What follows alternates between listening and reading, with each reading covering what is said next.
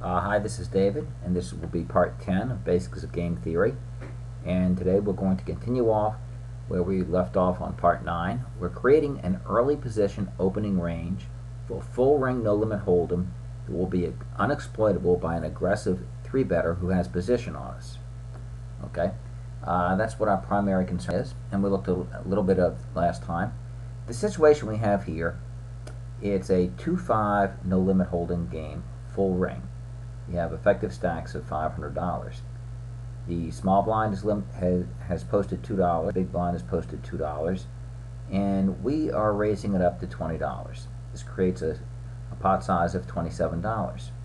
Now, our big concern right here is that we might have an aggressive 3-better after us.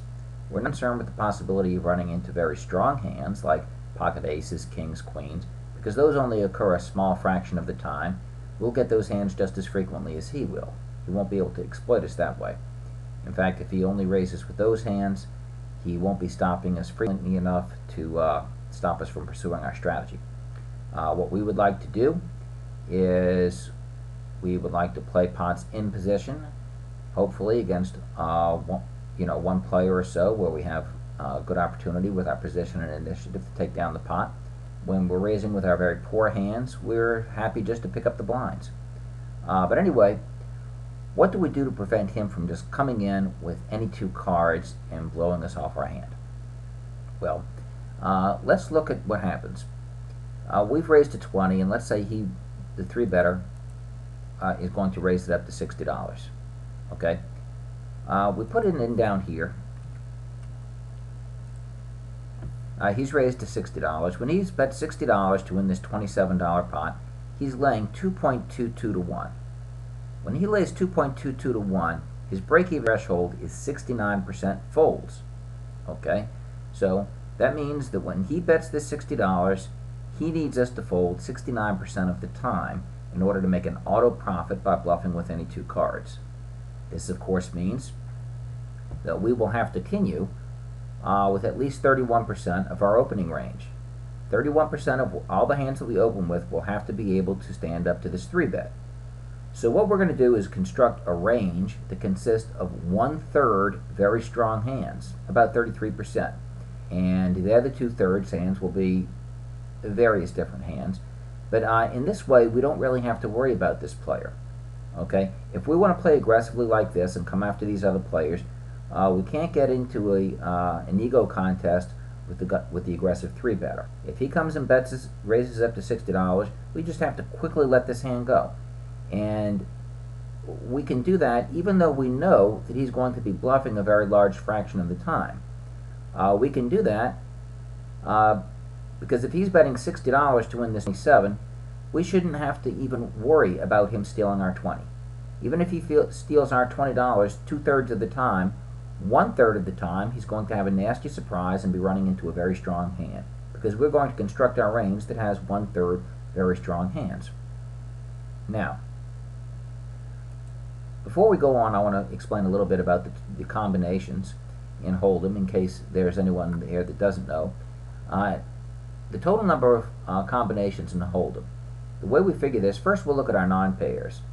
There are 13 denominations of cards, and each one can be matched up with 12 different denominations other than its own, other than a pair. So the total number of combinations we're going to get, we have 13 denominations, multiplied by the other 12 denominations, and each one of these has 4 different suits. So another 4 times 4. This comes out to a total of 2,496, and that is the total number of permutations. The permutations has to do with the order of the cards within combinations. Now, because we're not concerned with permutations in Hold'em, if we're dealt king-ace, that's just as good as if we get dealt ace-king. They're the same thing.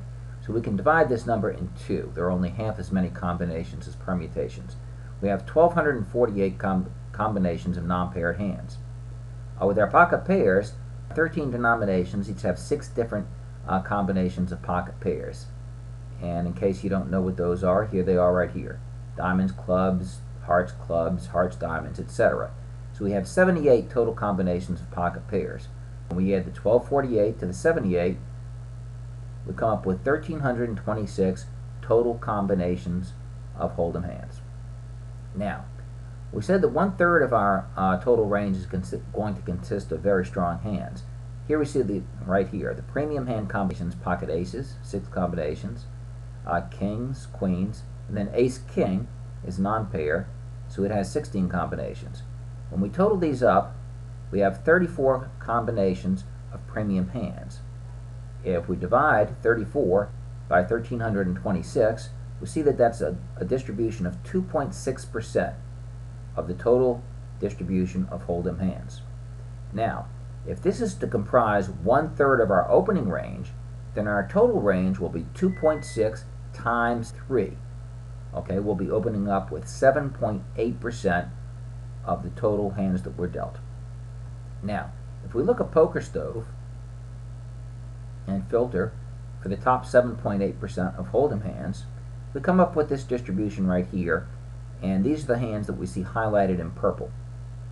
Okay, these include pocket eights or better, ace king, ace queen, the suited aces down to ace 10, suited kings down to king 10 suited, queen jack suited. These are the premium hands if we look at about an 8% range.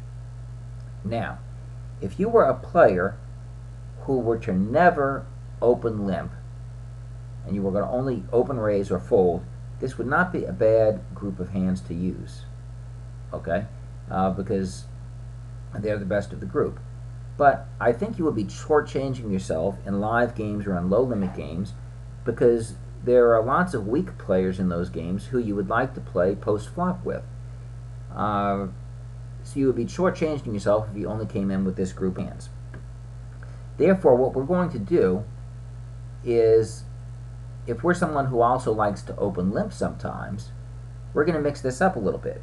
We're not going to come in with the top 7.8% of the hands. We're going to come up with the premium hands, and then we're going to choose our bluff raises out of those hands that we would normally fold.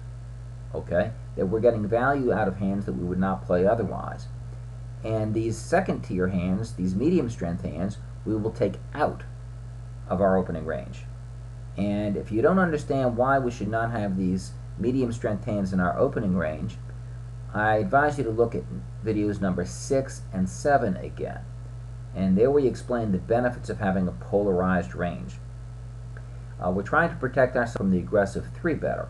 When he starts betting at us, coming at us, and a lot of money starts going into the pot, we're going to be in very bad shape if we have hands like these: pocket 8s, pocket 9s, pocket 10s, king jack suited, king queen suited. Those are pretty decent hands, and we would like to see a flop with them against these weak players. And he's forcing us to fold them. These hands are not good enough to call out of position against a 3-bet, and they're not good enough to shove in with. So if we come in with a raise and get raised off of them, we've really given up a lot of value. So if we're going to open limp with some hands, we should use these mid-strength hands, these pocket pairs, and some of these suited broadways, and we should choose a different group of hands that we're going to use for our bluff raises. And those we're going to use the ones that are almost good enough to come in, but not quite. And I'm going to show you the different candidates that we have that are almost good enough, and those are going to be things like our suited aces, our offsuit broadways, our smaller pocket pairs, our suited connectors, and suited one gaps. And those are all hands that are almost good enough but not quite. And in the next video, I'm going to go over each of that group and explain why I think some of them are better than others as far as using for our bluff raises. But anyway, we're just about at 10 minutes right now, so we'll go ahead and stop this, and video 11 will continue right where we're stopping.